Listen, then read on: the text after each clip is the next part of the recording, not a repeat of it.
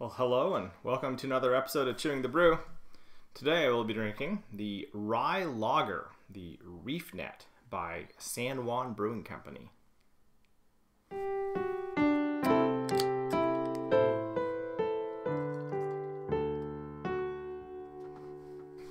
Before I get into the review, I do want to thank everybody who has followed my channel. I'm at 67, 68 something subscribers now after a year of posting. That's really cool. I don't believe I've met most of y'all in real life, though I know I've met some of y'all in real life. Hi, Jim. Hi, Paul, and all my siblings and parents, and Pepperoni Pizzazz. You too. Anyways, for those of you who haven't, please be a dear and like and comment and subscribe. I feel weird asking, but you're supposed to promote. I mean, I do this as a hobby. I do this because I enjoy beer and because I enjoy talking about things that I enjoy and as a way to share my love of it with y'all. So really, it's kind of a mental exercise to remind myself I'm not doing this for the likes and for the follows, but you know, there's pluses all around. Anyways, if you haven't, hit the thumb up button and click the follow button, and you can even hit the bell notification if you want, but I don't do notifications for my channel, so I'm not going to tell you to do that. Anyways, let's get into this. So this is the third San Juan beer that I have tried after the very nice Black Boar Porter that I had last year, and then the extra special bitter, the Bull Kelp extra special bitter, which was quite nice as well. This is a rye lager. So I've gone over this before, but just a quick recap. Most of the American craft beer scene is focused on ales, which is one style of beer.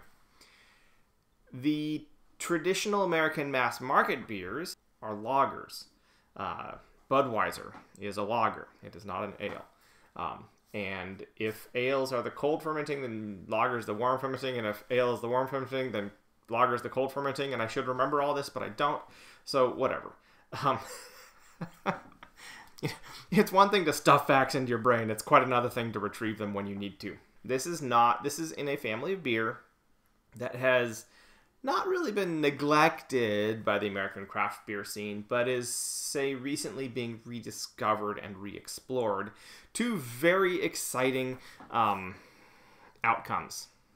Because, I mean, the more creative and cool beers developed and discovered and rediscovered and explored, the better, right? There is no downside to that. Anyways, so this is a lager, and being noted as a rye lager, I am guessing that the rules are going to indicate it has to be mostly rye for the grain bill. Most beers, most liquors, most grain liquors are made with a combination of grains in the malt bill. And generally, if it's a specific grain named, that will have to constitute the majority of the malt bill. So the malt bill just being the list of all the different grains that go into the malt that makes the beer. Anyway, so this is a rye lager. Let's see what it's all about.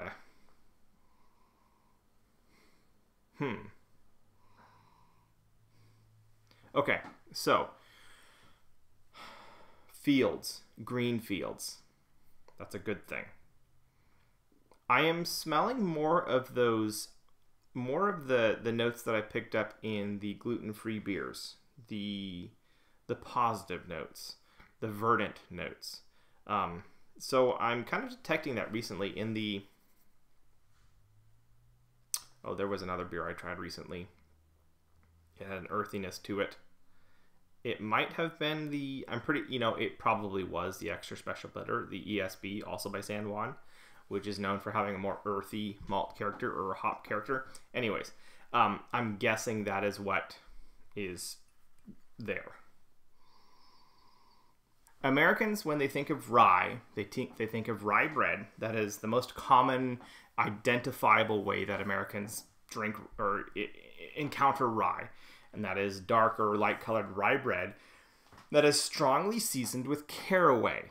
caraway seeds. So the dominant flavor profile that I think of and that most US people think of when they think of rye is not rye itself, but is caraway.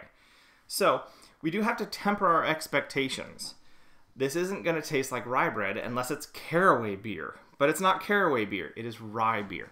So that's just a helpful thing to keep in mind when you're experiencing a rye beer. It's not going to taste like rye bread necessarily. But really, that's what I'm picking up is this this earthy, verdant, really nice, mellow lager, green kind of lager smell. Green fields, farms, etc. Let's go in for a drink.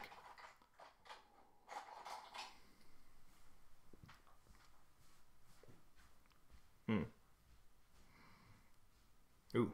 Oh, there's something. Ooh, okay. Couple different things here. How does this stand apart from other lagers? There is a second or third string little kick of spiciness. That's kind of the middle of the tongue and then back to the throat. That is subtle but tasty. This beer has been sitting outside my fridge for probably 40 minutes now, so it's warmer now. So the flavors are a little more blooming a bit. Typically speaking, you're going to expect to drink a lager pretty cold. That's just generally the expectation. And when it's colder, I'm not sure if I'd pick that up. Maybe it might be almost a rye breadiness towards the back, but it's not caraway. Just to make sure we're clear here.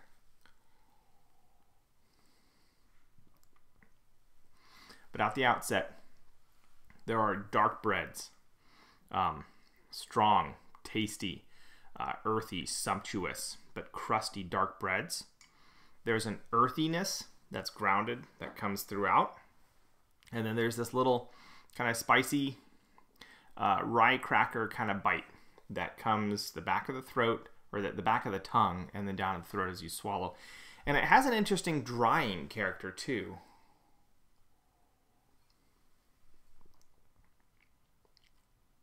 Yeah. So this is a lot more fuller bodied than I would expect typical of a lager. There's no rule that says lagers have to be weak or watery or light. But this is a very full bodied lager. There's a lot of very strong but still well balanced flavors going on in this. And it's really tasty. It's very good. I'm not sure if someone who isn't accustomed to lagers is going to enjoy this per se, despite all the flavors working very nicely together. Because of that kind of that earthiness, just thinking about it, I'm not sure if my wife would enjoy this. Like, she would sip and she would be able to appreciate it, but given a choice, she probably would not choose this. This beer, it has, I think it's mostly just the earthiness. And really, I think it goes back to those same characteristics that kind of led into some of the unpleasant parts on the gluten-free beer. I'm sorry to keep coming back to this, but that is the thing. There's stops along that path that are still good, right? Before you get all the way into the Stockton barnyard that was some of those gluten-frees. We're not getting down there. This is still in the good range. And they're tasty, and there's some really tasty and strong things going on here that are very enjoyable, that I enjoy. And this beer is a good beer that I enjoy. This is a beer I enjoy. It's a good beer. It's a beer I enjoy too, so bonus. I would eat this with, it has enough flavor to stand up to really any sort of savory food. I mean, heck, you drink it with a sandwich, drink it with a roast, drink it with potatoes. It would go just fine. It would go very well, very nicely.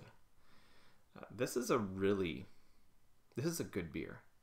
Like, I enjoy this beer. I would enjoy it. I am enjoying this beer a lot.